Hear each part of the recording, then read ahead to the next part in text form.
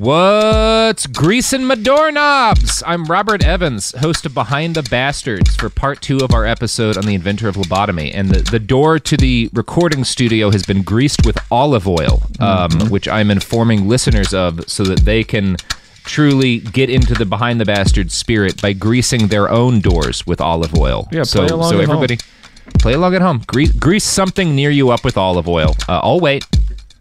All right, now I'm here in part 1 with Daniel Van Kirk. Daniel, how are you? How are you doing today? I am great. I am so glad to be back for the conclusion of this story about a horrific man who justified his means. Yep, he's a bad man. And speaking of bad men, we're about to talk about a president, although a president most people like. So I may be pissing some people off. John and Robert Kennedy are probably the 2 most famous brothers in American history. One was the president until he got shot. Another would have been the president if he hadn't been shot. Both men have come to symbolize, fairly or unfairly, an era of just and decent governance in the United States of America, one that will probably never come again. But the Kennedy brothers had a sister, as well as another brother named Ted, who we don't talk about much because of that lady he drunkenly killed. Yep. This woman's name was Rosemary Kennedy, and her life was stolen by Dr. Watts, Dr. Freeman, and wild, unchecked misogyny. Now, Rosemary's birth was, in the words of the Irish Times, complicated by medical misadventure. Depending on which source you read, you will hear different things about the exact extent of her intellectual disabilities. Some articles I've read say she was severely mentally handicapped and unable to lead a normal life. Others argue she had learning disabilities, but was otherwise bright and capable. I'm not a doctor, but I did teach special ed once, and it seems fair for me to say, whatever the precise extent of her issues, Rosemary Kennedy would have been capable of living a relatively independent life with some specific help. Now, you get very different versions of Rosemary's story, depending on which write-up you read. For example, here's People. As Rosemary entered her late teens, her parents saw less of the affectionate, dutiful, and eager-to-please young woman they knew and loved, and more of her violent outbursts. She began screaming and yelling and throwing things. She was violent and throwing vases across the room. She was out of control, one person says. Now, that article paints Rosemary as a deeply disturbed young woman, and her lobotomy is tragic, but purely the result of her parents not having better options to care for such a disabled child in a more primitive era. Another Irish Times article I found, which interviewed one of her biographers, a man named Irvine, takes a different route. Irvine has a more filled-out picture in his head. He sees her as stunningly beautiful. It was often said she was the most beautiful of the Kennedys, beautiful and poetic. She did have learning disabilities. It's hard to say how much, but she wrote letters. She kept a diary. She became a Montessori teacher for a while, and she taught young children. Her favorite book was Winnie the Pooh, and she could read that to children. Me too. So, yeah, it's a great book. He has the sense of a fairly normal, deeply loving young woman. Every letter that she wrote is so drenched in this want for her father to acknowledge her and love her. Every one of those letters is heartbreaking. It's all about, I'm doing my best, and I hope this pleases you. She would send reports about her weight, because weight was a huge thing in the Kennedy family, monitoring the weight of all the children. There's so much correspondence where Joe and Rose are just talking about the weight of their children. Oh. So, yeah. Meanwhile, an Irish Central article I found on her describes her this way. By kindergarten, Rosemary was called retarded in the lingo of the times, and such children were considered defective. For Joe Kennedy, obsessed with the family image, it was a disaster. Rosemary never proceeded mentally beyond 3rd or 4th grade intelligence, and she was packed off to a boarding school for misfits. From there, she wrote her father a heartbreaking letter. Darling Daddy, I hate to disappoint you in any way. Come to see me very soon. I get very lonesome every day. Now, Rosemary finally caught a break when her father became ambassador to Britain, and she thrived in a London convent school.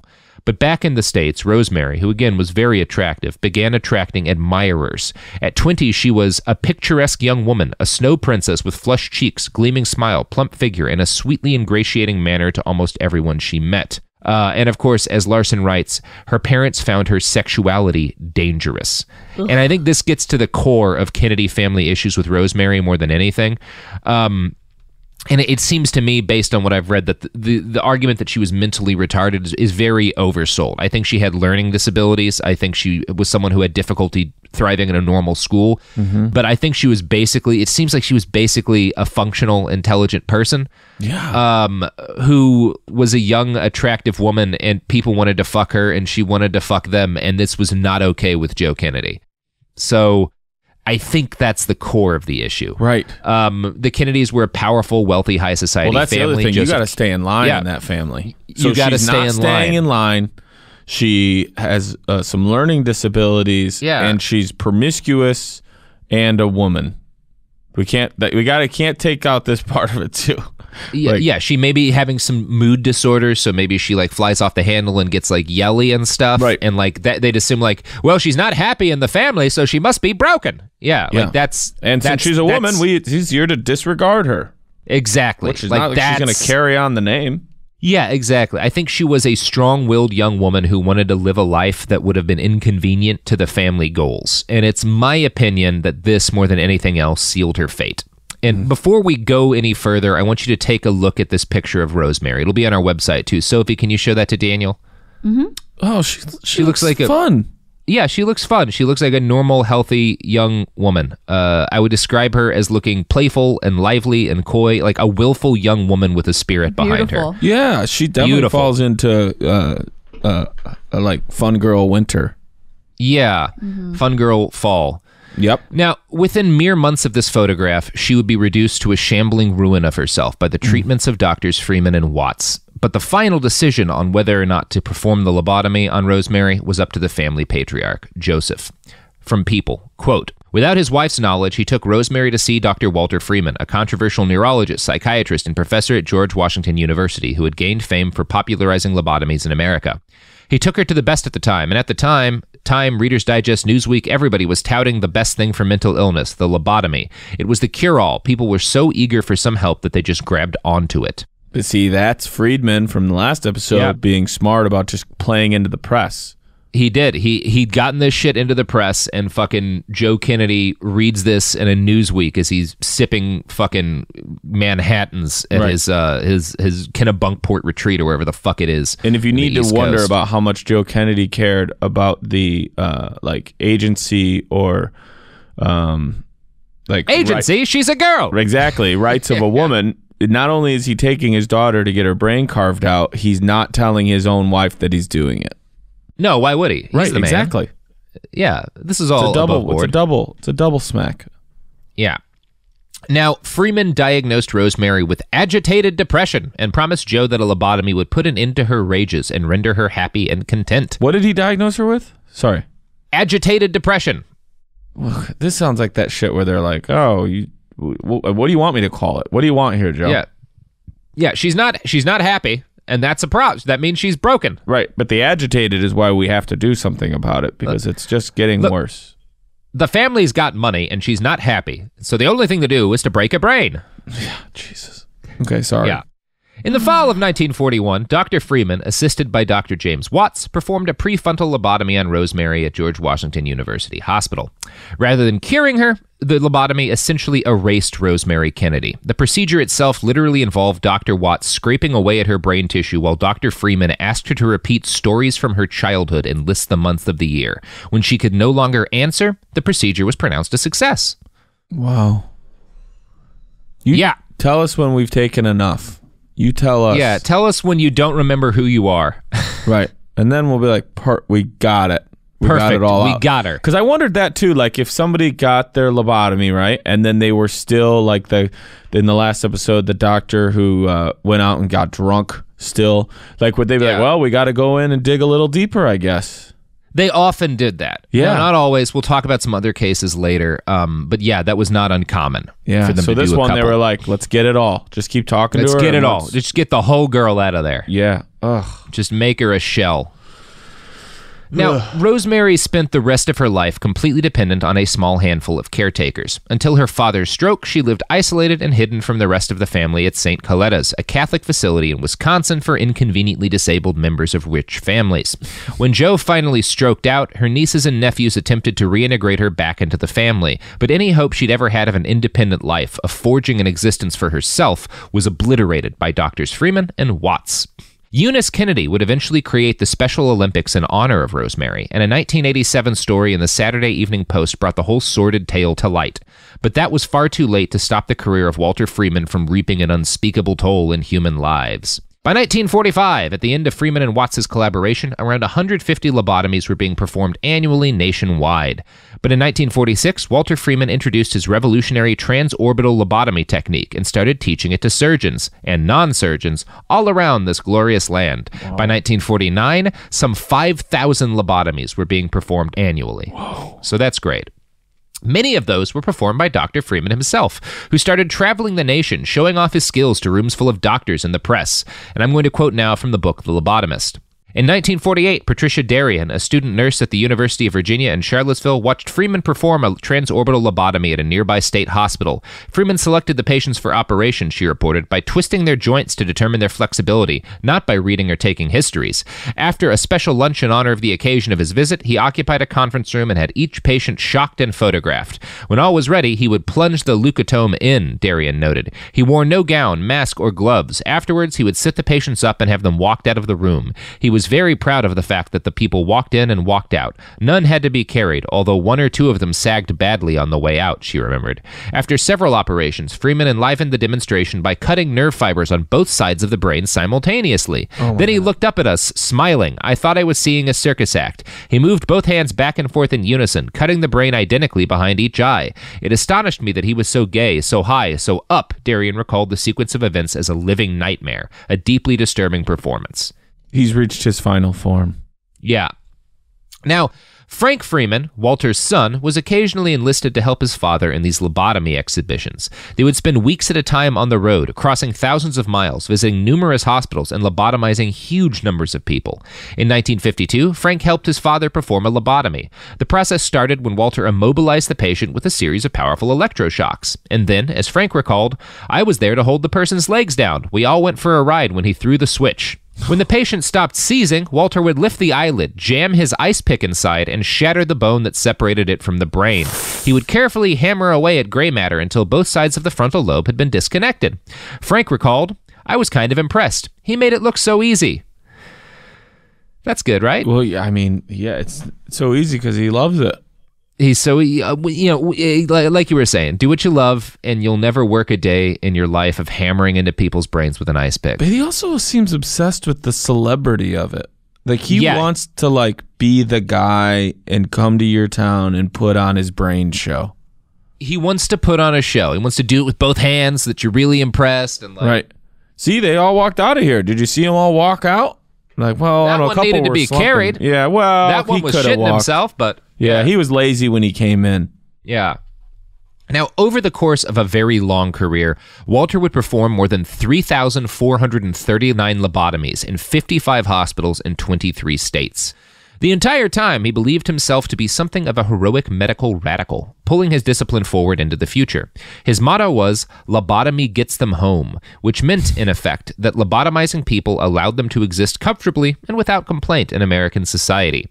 It is impossible to know how many of Freeman's patients truly benefited from his treatment. His summaries of his results were always very biased, and it's never possible to analyze them outside of the lens of his own opinions. Objective scientific analysis of the results of lobotomies in this period are essentially impossible to find.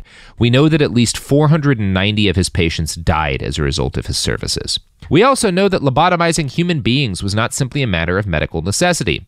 The longer Freeman worked as a solo lobotomist, the more he leaned into the performance art side of the field. And I'm going to quote from the Washington Post now.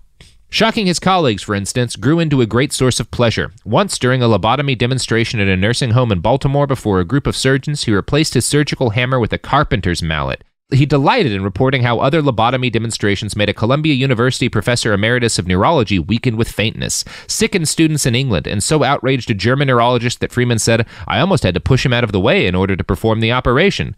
Several times he showed off his virtuosity with the leucotome by performing two-handed lobotomies, working both eye sockets simultaneously.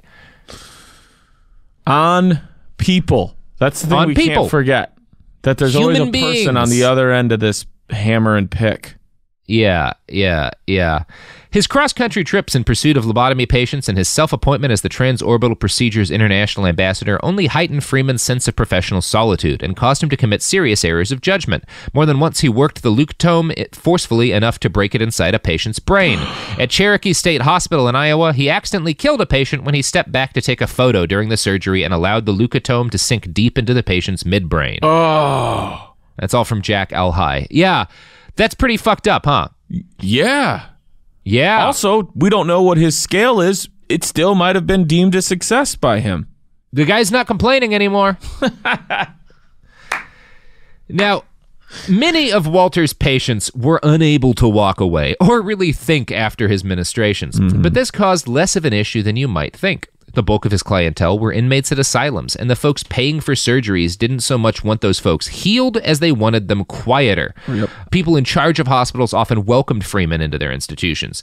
Because the lobotomized patients, some of them, would go home because they'd actually be helped by the procedure, and the others were generally easier to manage. Freeman himself wrote, "The noise level of the ward went down, incidents were fewer, cooperation improved, and the ward could be brightened when curtains and flower pots were no longer in danger of being used as weapons." So it made him easier to deal with. Yeah, no more biting. No more biting, no more problems at all, because they can't do anything anymore, because he just erased them, basically. Right, and nobody in a has lot of to, cases. and we don't have to technically say we killed them. Yeah. I mean, hundreds of people were improved by his work. Hundreds more, it's less clear, and of course, hundreds and hundreds died. But I felt like this in part one. It almost seems like, though, they're using the exception to prove the rule. Yeah. So it's like, there's some people this benefited, so we should do this for everyone we think needs it. We're like, well, exactly. Those numbers don't really match up. If 95% of the people are benefited from it, you're like, well, 5%, it might not work out for. I'm still not in favor for it, but I get what your logic is. But being like, a few percentage of people, a small group, this really helps. Well, then that doesn't mean we should be doing it for everyone. Also, and what else I keep thinking of is like, I'm sure this happened to people who were autistic, right? Oh, God, yeah. But that wasn't they didn't even know. Was autism even diagnosed in the 70s? No. I don't think at this point. I think it was even after that they really had a handle on it. But it's possible that's what was going on with Rosemary. She may have had Asperger's or something like that. I really don't know. I don't think anybody does. Right. I'm going to guess a lot of his patients were autistic, and they just got written down as imbeciles or retarded, which was the lingo they would have used at the time. And because they required different means to reach and teach and work with, because they had a different sort of brain, they just sort of hammered into their brain until they weren't a problem anymore. Right. How many women wouldn't have gotten a lobotomy if they hadn't been married? That's a scary question. Because being married was a man saying, well, you're the problem. You aren't making the food. You fight with me. You have your own thoughts, which I'm sick of hearing. But if they had become to use the lingo of the era, a spinster, they would have never gotten a lobotomy because they wouldn't have had an oppressive man in their life to be like, I'm sick of you. Yep. Marriage doomed them. Yeah, that's fair to say. Wow. Probably hundreds of cases at least. Yeah. Now, Freeman had plenty of problems with it. Oh, actually, before we get into Freeman's problems, you know what's not a problem? Are advertisers. Great. You know who won't lobotomize their wives? Who? The products and services that advertise on their show. Great. Then I want to hear about them because now I'm interested. Products.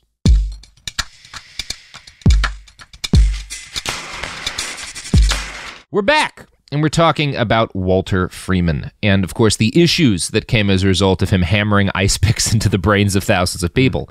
In 1947, Freeman operated on a Washington cop. After the brain ice picking, said cop hemorrhaged on both sides of his brain and, in Freeman's words, was never able to do more than the simplest tasks around the house. Even so, Freeman did a brisk business in Washington state. In the late 1940s, he met the actress Frances Farmer at Western State Hospital. She'd been a patient there for 5 years, largely as a result of behavior her parents considered wild and unconventional, but we today would probably just call being a human. We don't know for sure if Freeman lobotomized her, but some reports say he did, and Frank Freeman Freeman says his father did. There's a picture that is almost certainly of Miss Farmer's operation. It shows a man, Walter, in a sleeveless shirt with hairy arms and ungloved hands hammering a leucotome, the surgical device he invented to replace his ice pick, into a woman's eye as a crowd watches. And there goes what would have been my Halloween costume. Yep. Tragic. Sleeveless, hairy, ice pick. Mm-hmm. By 1954, tranquilizers like chlorpromazine replaced lobotomies as the preferred treatment for agitated people in asylums. Freeman left Washington for Los Altos, California, and for the next 18 years, he split his time between lobotomizing people and hiking. Actual medical science gradually left him behind, but Freeman continued his research on transorbital lobotomies. Because he loves it. He loves it. He loves it. In 1964, he conducted an experiment on 14 disturbed mental defectives, mostly young schizophrenics. In a letter to a colleague, he explained that this experiment tested the efficacy of injecting hot water into the brain after stabbing it with an ice pick. I was prepared to accept 2 fatalities, but fortunately all the patients survived, and I have been invited to return next May. Yeah. What is he, new tide?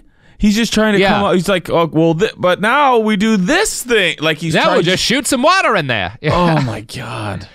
I don't see how any of these patients could improve, but at least one can now be cared for at home. Again, his concern is that they be easy to care for, now that they get better, really. Mm-hmm. You know what else? You remove the whole head. You can do whatever you want with that body. Real fucking easy to deal with. Real easy. They don't complain. You don't even have to feed them.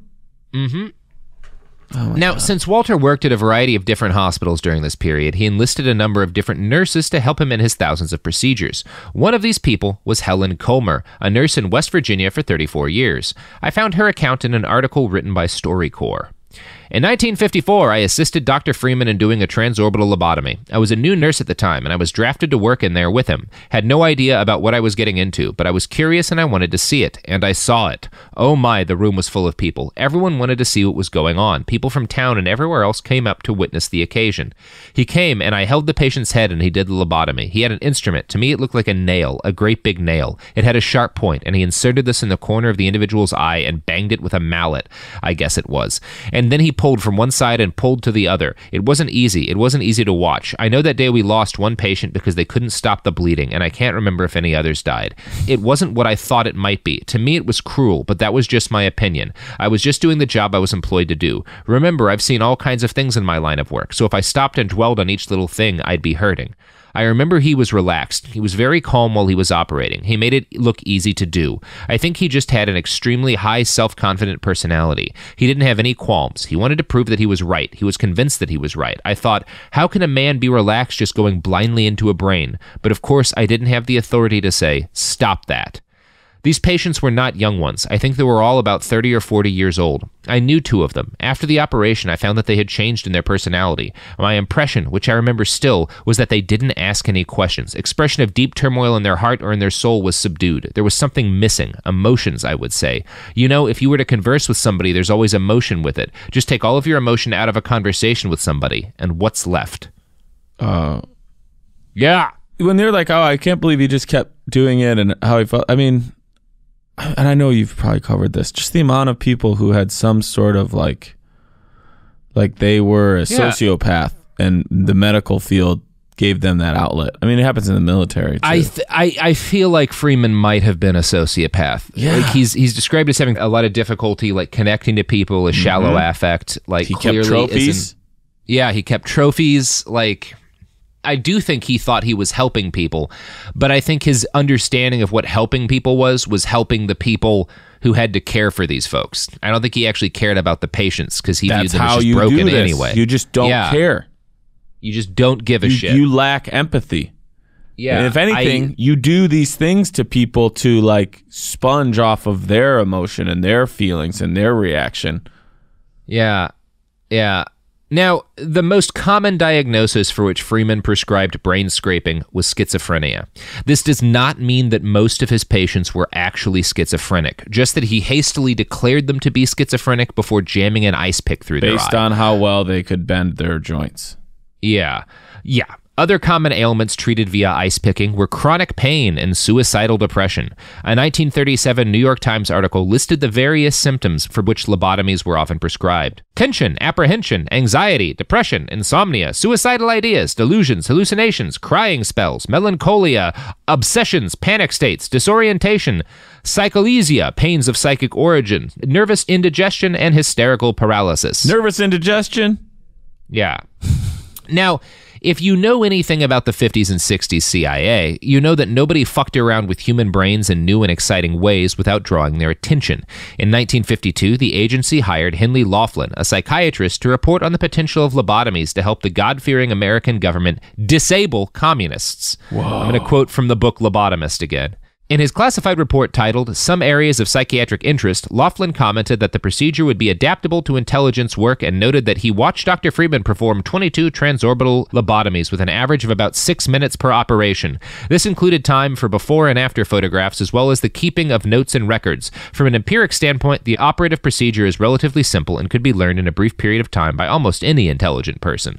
In addition, he wrote, there is not great outward evidence of injury or damage to the patient besides the behavior changes in the black eye.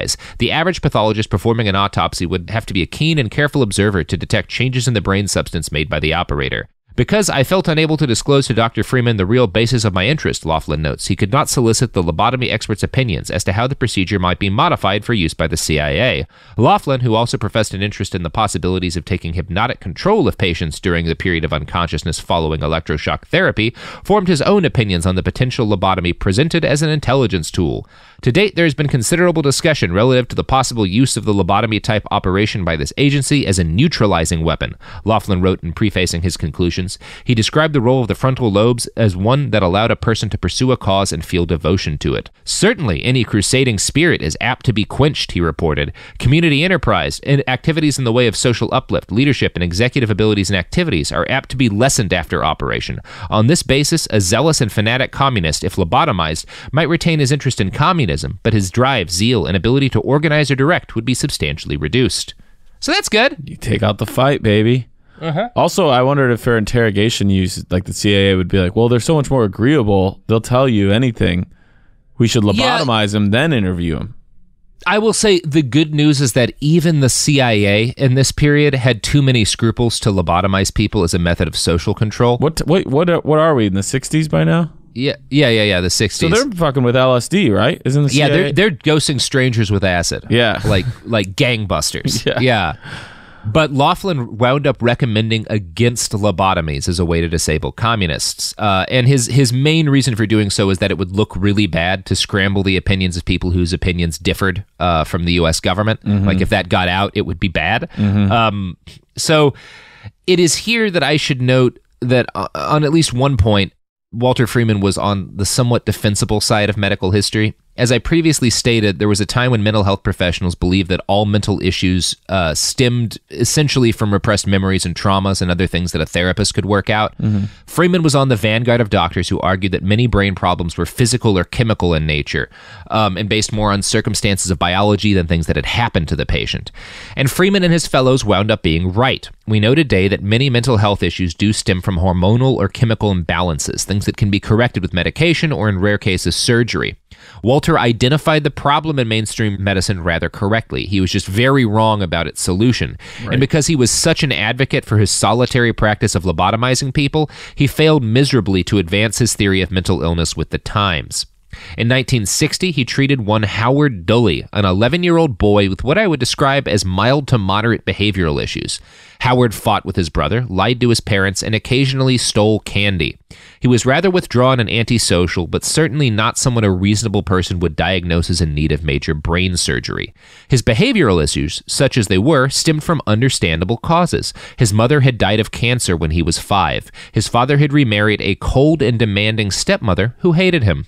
Howard was emotionally abused by her and ignored in favor of his stepmother's biological children. So he acted out more and more as he grew. That's it. He's acting out. He wants attention. Someone give me caring parenting. Yeah, and as he acted out, his stepmother responded by beating him and forcing him to eat alone. This made his behavioral problems worse, and his stepmother decided that meant there was something wrong with him. She started talking to psychiatrists and eventually wound up referred to Dr. Walter Freeman.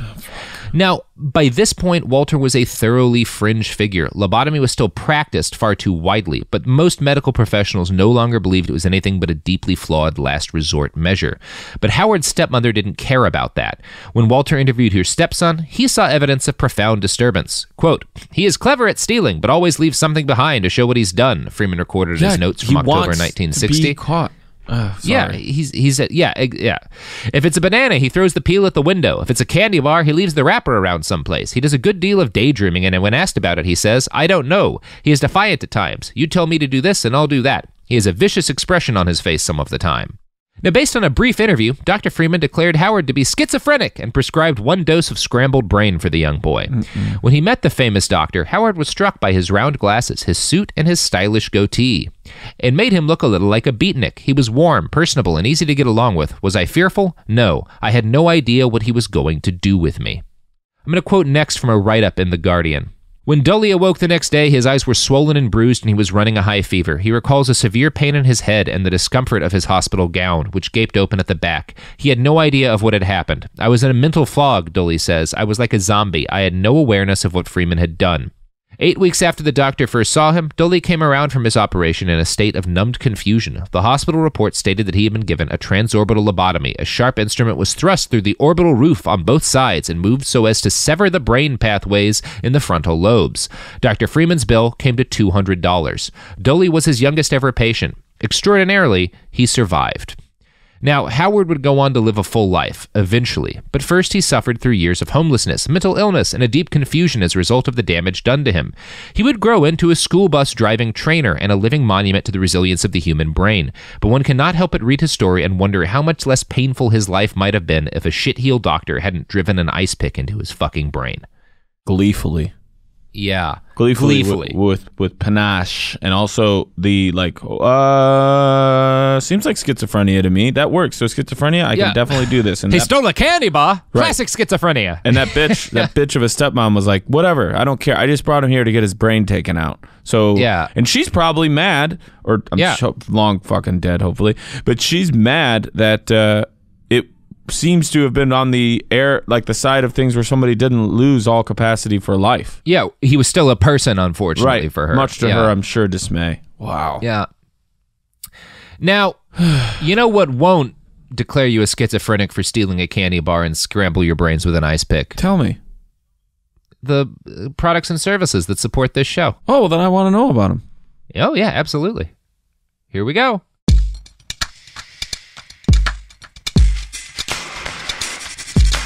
And we're back. We're talking about Walter Freeman in the twilight of his career, you know, the 60s and shit. As medical science starts to pull away from Freeman's practices and towards more humane methods of treating the mentally ill. And I guess more humane methods includes literally everything that doesn't involve an ice pick. So while this was all going on in his field, Walter doubled and tripled down on his claim to fame. He spent increasing amounts of time doing what he called shrink baiting, essentially trying to trigger more respectable physicians and writing limericks about his professional enemies. He was known to declare that he would rather be wrong than boring. Oh, that's so true. That's on his tombstone. Yeah, that's on his tombstone. Now, this desire to buck tradition led him to eschew other basic aspects of professional medical niceties. From The Guardian, he had a buccaneering disregard for the usual medical formalities. He chewed gum while he operated and displayed impatience with what he called all that germ crap, routinely failing to sterilize his hands or wear rubber gloves. Despite a 14% fatality rate, Freeman performed 3,439 lobotomies in his lifetime. And we haven't talked about any malpractice suits at all? No, not in the 60s, man. Okay. Now, in case you aren't aware, a 14% fatality rate is essentially criminal. Yeah. Any modern surgeon who killed that many patients with what they consider to be a routine operation would be investigated on the suspicion that they were some sort of serial killer. But of course, Walter Freeman was not really a surgeon. He was just a doctor who'd found a lazier way to perform brain surgery using a tool from his kitchen. Whoa. God damn it. Walter's personal life was no prettier than his career. In 1946, he watched his 11-year-old son, the namesake of his grandfather, die horribly in Yosemite National Park. The boy was filling up a canteen in a stream when he fell over and was dashed to death upon the rocks. Walter's wife, Marjorie, was a chronic alcoholic, which is not surprising, and the doctor cheated on her constantly. Still, his remaining children considered him to have been a good father and defend his legacy today as a medical trailblazer. I found this quote from his son, Frank, now a retired security guard, and I think it was meant to sound positive, but it's just unintentionally horrifying to me. He is a friendly giant of a man. This is talking about Frank. He's a friendly giant of a man, dressed smartly in a double-breasted dark blue suit and a burgundy tie, kept in place by a thin gold clip. He was a marvelous father, Frank said, sitting in a room filled with crossword dictionaries and Dick Francis novels. He loved his children and always made time for us out of his busy schedule, taking us camping every summer all across the country.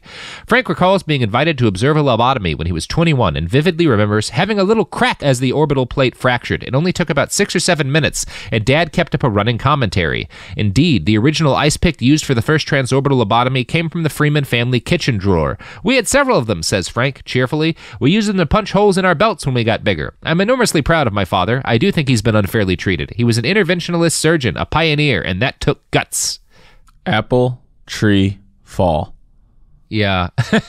For him to he did a good thing. And isn't that great? Look, I got an ice pick in my kitchen right now. We could go poke anybody's eye. We used it to poke holes in our belts, and my dad used it to poke holes in brains. This is fine. Yeah, this is fine. Yeah. Whoa. Now, thankfully, he wound up a security guard rather than a brain surgeon, which I think would have been a better career for his dad, too, in retrospect. 100%. 100%. I liked his dad more when his dad was sick all the time. Yeah, he really should have stayed that way.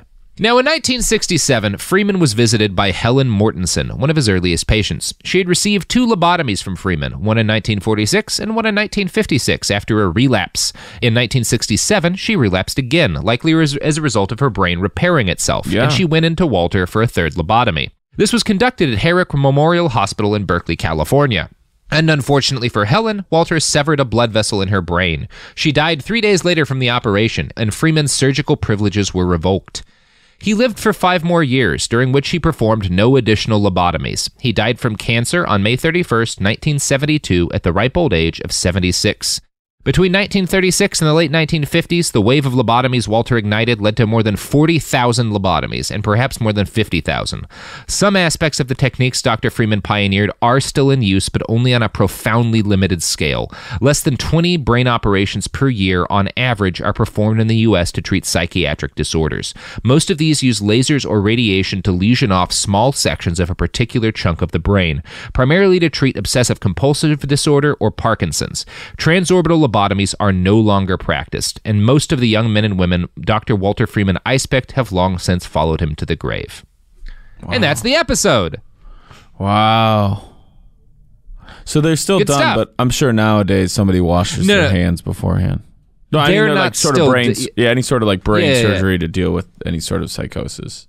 Some of the things he pioneered are performed on a very limited basis, or are part of more humane treatments. But again, 20 people a year receive something vaguely similar, right? And they're not even that similar. It's just that they remove similar parts of the brain because it does help certain people. But again, you look at how many thousands of operations he performed, and the actual need seems to be somewhere maybe a couple dozen people a year benefit from a vague form of what he did. He liked it, right? It's like when you take your car to get an oil change, and you can tell they just want to change brakes. They're like, you need new brakes. Do you really? Well, that's what we do here is brakes. So that's what we're going to say you need. I think a lot of it was that he was good at performing a lobotomy, and most people weren't. Most people couldn't do that sort of work without breaking down, because it was just horrifying to a normal human being to shove an ice pick into a skull. Yes. And Freeman didn't give a shit, and he didn't like working with other people, so he was able to do this alone, and he was the best at it, and that's all he wanted from his career. So that's the only thing he really did. Right, and he didn't grow up with much of an affinity for the female gender, so he was more than happy to shut up a wife. Oh, yeah. Your wife's talking. Sounds like schizophrenia. Right. Yeah. Yeah, that's wild. That's horrific. Yeah, it's pretty bad, dude. The fact, when do you think, so it probably should have really ended by 65. Right, like 1965? Yeah. I mean, he stopped. 67 was his last one. I think it probably should have stopped by the 50s. Okay, 50s. Like, yeah. I guess you could Rosemary argue should it's have been understandable. No, she was like the late 40s, I think. Oh, she was. 47. That's right. I keep thinking. Yeah. No, so I was thinking of the person that was in 62. But yeah, she was in the 40s. That's right. They started in the late 30s. You could argue that there was maybe a decade there where just if you assume medical science is going to have some really rough patches just because it's hard to figure shit out, maybe a decade where people would have done this before realizing, oh, this actually is just turning people off and not fixing any problems. Right. But it went on for a long, and most doctors by the 50s certainly were aware that like, this is not the thing you do for everybody who's got a mental illness. There's better treatments. But he kept right on rolling almost to the 70s. Wow. Like he damn near made it to disco. Well, thank God for that. Yeah. Thank God that we stopped it before disco. Yeah. That would have really tarnished America's brightest period. Also, I love when we get to give the CIA credit for things they didn't do. Yeah, the CIA was like, whew, this seems real fucked up. Which should tell you all you need to know. We're just going to abduct people off the street and give them toxic doses of LSD. Right, that exactly. seems like the humane option. Wow, man. Like in between assassinating democratically elected leaders and running death squads, the CIA looks back at this and is like, whew, boy, that's going to piss people off. Right, If we do this, that's right. gonna really look bad. We're not looking to get into that ice pick game. Yeah, we don't want to be monsters. No. And it's too much evidence. Yeah. LSD wears off. Yeah. So, Daniel. Yeah. How you feeling? Well, educated, first of all, so I appreciate that. I'm so surprised that some people went on to live normal lives. I love that Howard went on to actually like kind of be okay. Yeah. But I mean, that's like, a horror story, man. There's so many horror stories in this man's life. Yeah, he's a living monument to how resilient human beings can be. He had like a family. He like lived it seems to have been a pretty happy life after he got over some things and was like, training school bus drivers. That's not an easy job. That's an important job. He was apparently good at it. So like, but it's like you said, that's with that amazing. Woman, the brain can repair itself. Yeah. And it probably did the best it could. Jeez. Yeah. It seems like it did great in his case. Did Watts end up really end up distancing himself then from Friedman? No, I think he had some major arguments with the man, but he always regarded him as a brilliant, pioneering doctor. Just somebody who he took things a little too far and was a little bit too cavalier, but like he really respected him, it seems. Wow. I'm not an expert on Watts. No, none of us are. Yeah.